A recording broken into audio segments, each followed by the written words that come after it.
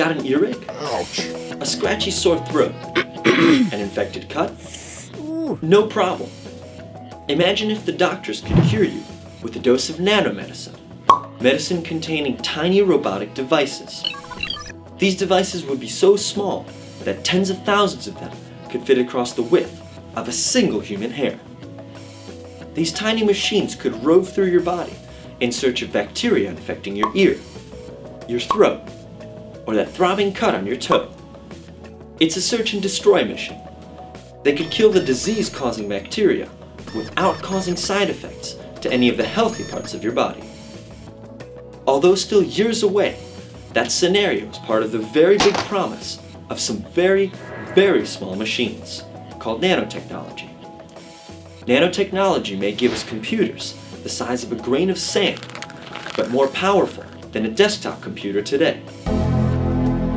Nano-assemblers may build those computers atom by atom and molecule by molecule. But these nanomachines could also build more nanomachines, or self-assemble. This is an important feature, because in this way, you can create a huge amount of nanomachines very quickly. Nanoscience may open the door to clean new energy sources, better ways of cleaning up the environment, and small but powerful new kinds of batteries. These are all part of the promise of nanotechnology. But what are nanomaterials? Let's break it down in metrics.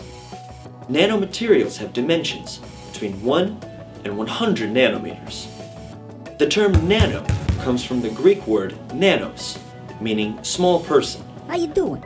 A nanometer is 1/1000th of a meter. Let's get a sense of just how small that is.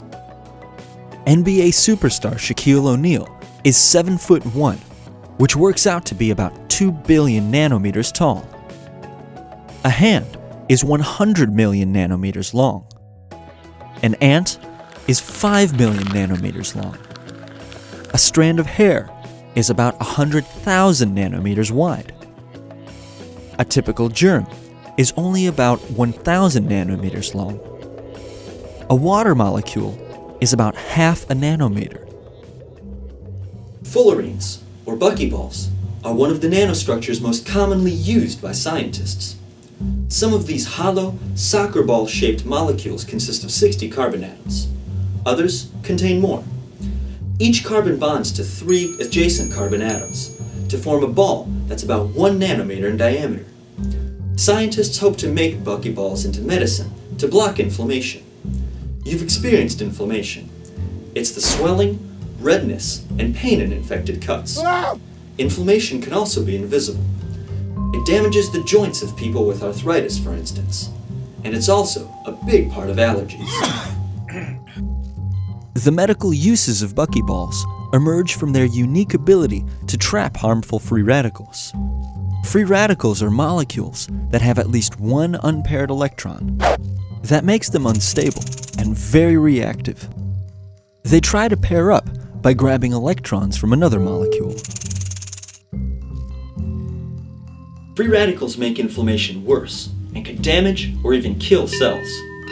Some free radicals form as a part of the immune response targeting viruses and bacteria. Environmental factors such as pollution, cigarette smoke, radiation, and herbicides may also create free radicals.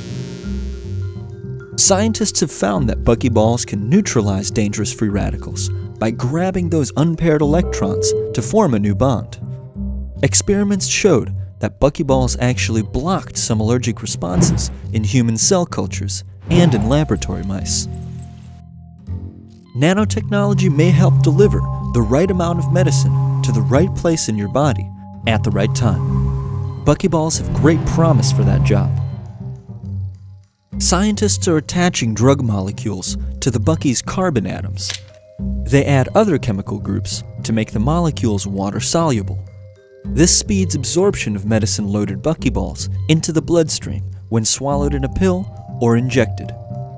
Buckyballs then release the drug upon reaching a chemical trigger. The trigger can be a change in pH, for instance, or a particular chemical substance, such as those released by cancer cells. Everyone would prefer to take medicine in a pill, rather than in an injection. Oral drugs, however, face big problems in the acidic and churning environment of the stomach. Pills don't last very long in the stomach. They release medicine fast, and then, bye-bye, no more. To keep oral medicines releasing their disease-fighting ingredients longer, scientists have turned to nanotechnology. They designed a microchip that can dock on the intestinal wall and release medicine through it. The microchip has nanometer-sized channels that will be able to steadily release a drug over time.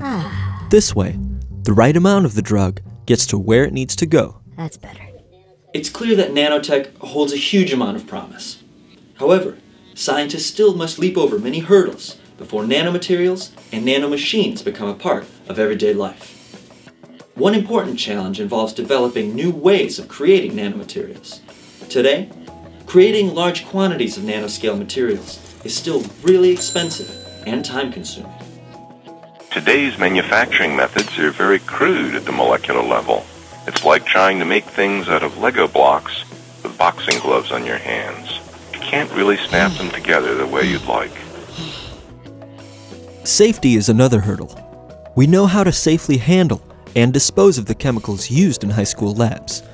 However, scientists and engineers are still trying to understand the potential health and environmental risks of nanomaterials.